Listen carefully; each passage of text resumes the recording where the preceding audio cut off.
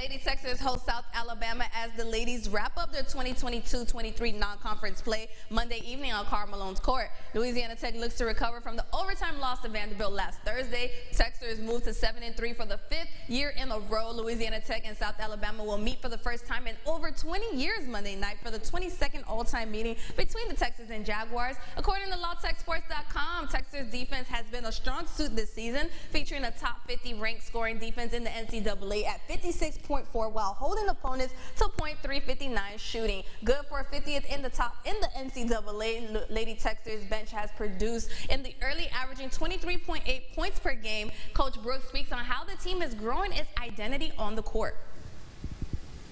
I think for us, it's continuing to find our identity as a group and who are we going to be defensively. Are we going to come out and punch and continue to punch? Are we going to come out and punch and get a 9-10 point lead and then relax? And honestly, the inconsistency of that from some individuals and the inconsistency of our group in that has been a little frustrating. And so that's what I'd like to see us grow up and grow more in. Louisiana Tech is perfect 21-0 all-time and 11-0 in Ruston, including the last meeting in 2000-2001. The two programs first met in 1991-92 season.